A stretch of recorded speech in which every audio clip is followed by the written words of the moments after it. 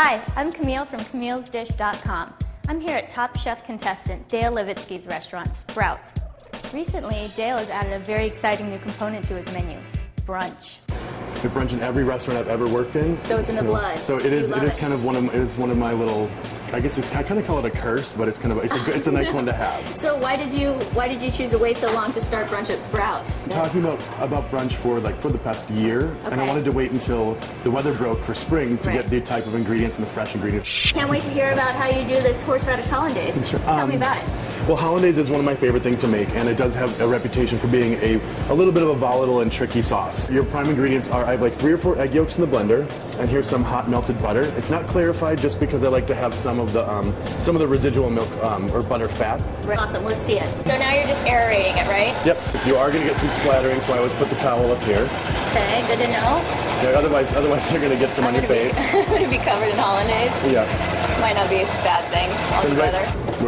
Right here, it's starting to turn into a mayonnaise. A little bit of water, like a squeeze of fresh lemon, ground pepper, nice pinch of salt. Yeah, that was a solid amount of horseradish. All right, here we go. Let's see.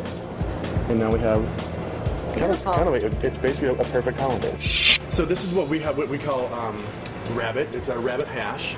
These are pheasant mushrooms. Because it has the skin. It looks like a feather, the feathers of a pheasant's coat. Okay. Those are some local wild ramps. We have escarole, organic turnips. For garnish here, we have these are local mustard garlic blossoms. Taste one. What is its flavor profile? I can eat the whole thing. It's going to be flour? a little bitter. Yeah, it's going to be a little bitter, and then you're going to get a little bit of mustard on the end, kind of thing. Your potatoes in first. Okay. Because you want those to kind of brown. Fancy mushrooms. Because these are semi-firm mushrooms, and mushrooms once they saute a little bit, they might actually release a little bit of moisture as well. Turnips. Are these blanched at all, or they're just sliced? These are sliced thin, raw baby turnips. These go from like crunchy to instantly cooked, really, really quickly. Okay. Let's do some cipollini onion.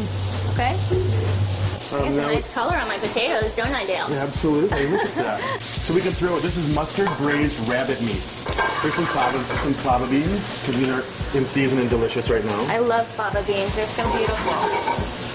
Yeah, our hash is basically done, so now we're just going to throw in, this is some escarole, and you can really use any lettuce that you want. You steam it all out of your pan, and your hash is done.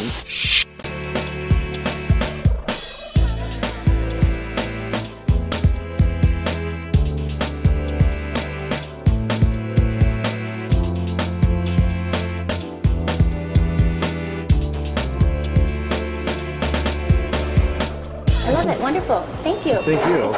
Sprout's only open for brunch on Sundays between 10:30 and 2:30. So make your reservation early if you want to get a chance to taste some of Dale's beautiful creations. I'm Camille from Camille'sDish.com for Foodie Chicago. Happy brunching.